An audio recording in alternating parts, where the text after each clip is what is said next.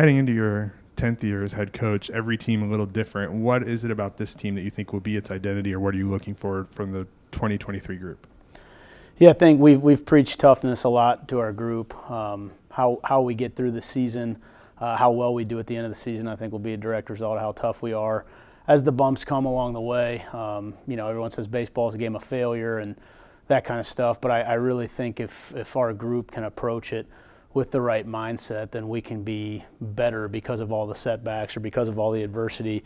That if we use that to fuel us, then I think that's how you play your best baseball at the end of the year. I believe we are really tough. I think we've got some really, really high character young men in our program that are resilient, and I think we can get punched in the gut, but we can get back up off the mat, and we can get better from anything that happens. We can get better from it, and I think this team will embrace that. And again, I think we'll start hot. I think we'll be very good at the beginning of the year, but I think we'll be playing our best baseball at the end of it. Something I'm most excited about is being able to prove ourselves. I think we left a lot on the table last year, and we're coming back with a lot of talent, a lot of belief in ourselves. Yeah, excited about opening up at Georgia Tech. Obviously, it's they're a great program. They recruit really well. They've won a ton of games and have a ton of great history. But yeah, for us, we're not going there to take pictures of the stadium or go, enjoy Atlanta. It's a business trip for us. We wouldn't put them on the schedule if we didn't think we could beat them. And I've said this forever, but I'll never get on a baseball field if I don't think we can win the game. And I think that's how our team will approach it too. I think we'll be hungry to get on the field with a really good team and show each other and show them how good we are at this. I think we've got a lot of competition at spots, so it's definitely. I won't be shocked if there's quite a few names that get opportunities at each spot. But Rylan Zabrowski and Evan Applewick are two guys that I think could give us a really good option at third base. They can both be great defenders over there. And Ryland is, I think, a special player offensively. I think what he's capable of from an offensive standpoint, and he's a versatile athlete. He could end up playing quite a few positions. We have two guys at short that I think can really do it at a high level between Cooper Weiss and Dylan Baker. That are both new to the program, but they give us more depth than we've had at that position in a couple years. Where two guys I think can really get it done at a high level over there. Won't be surprised if Dylan ends up playing a lot of second base as well. But there's good competition over there between Blake Buzzio and Billy Kapicki over there as well. That all three of those guys can play really, really high level defense. I think our second baseman should field like 990 this year without being magnificent, without being they're just very, very talented defenders. First base I think there'll be a lot of opportunities to go around. I think we'll match up regularly with who fits the starting pitcher, or there might be some pinch hitters in that spot too. But we've got a lot of guys that I think can have really high-end offensive production that we can kind of mix and match over there at first base. Behind the plate, David Novak is back from last year, had a really, really good freshman year, and he looks to I think progress on that. Tommy Harrison's a freshman who's done a really nice job as well. Left-handed hitter, which we are, if anything, we're short on in the offense would be that we could be a little bit more left-handed. I think Tommy's going to be able to navigate at-bats really well for a freshman to be able to handle a pretty large role. I think anytime you think you're going to start a bunch of freshmen on a team, I don't think you can expect to be really good. But Tommy, I think, is different than a lot of freshmen. I think he'll be able to handle what we ask him to do inside of our lineup to be really good. And Parker Lester will be back there behind the plate as well. That can he caught a little bit last year, but we've kind of transitioned him from third base to a little bit more behind the plate and first base this year. So I look forward for all three of those guys to get meaningful innings back there and put together really good at-bats for us.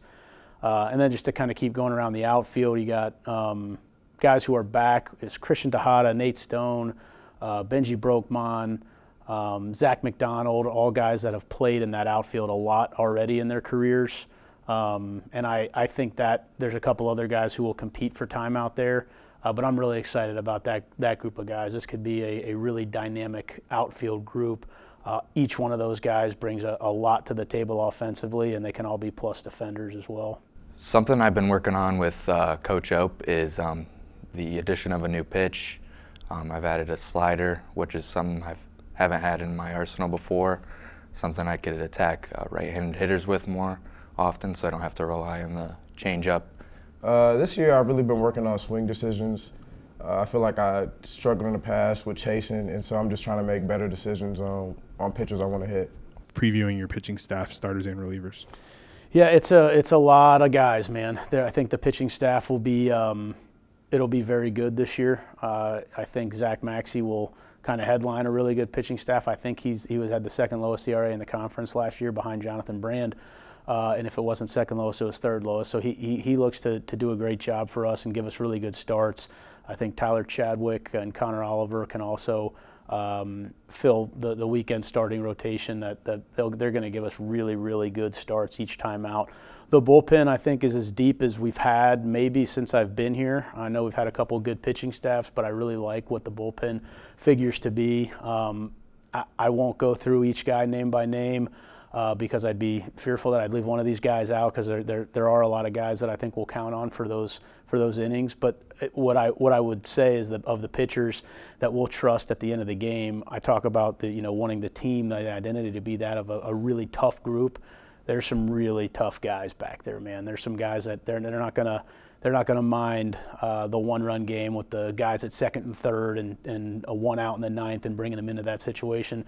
They're gonna thrive in those situations. So yeah, we got midweeks back, like more midweeks back. So we'll have some more 5-game weeks where we play Tuesday and Wednesday, and those are awesome. I like those opportunities to keep completing the roster. The roster gets deeper when you're able to do that, because you can get guys more opportunities to go out there and play.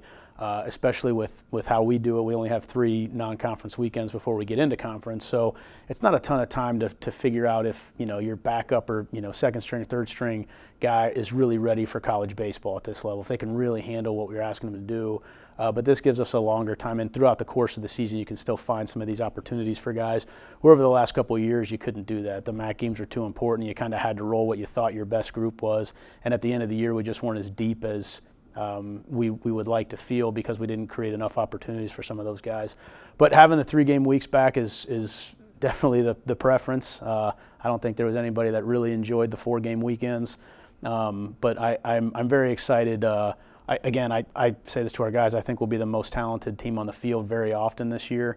But what we're going to work on and what the substance is, and I think how good we'll be if we're the toughest team on the field and that's something that we can absolutely control. The talent, is what it is, but if we're the toughest team every time, then I think we're going to win a whole bunch of games, and I think that's I'm looking forward to that, especially when we get to conference, to see the consistency of it. I think it's easy to get up for a game. It's easy to play your best game once, but can we do it consistently and day in, day out? And I think that'll be kind of on the leadership of our team, and to see if we can be a consistent team and a consistently tough team that'll just wear other teams down throughout a weekend.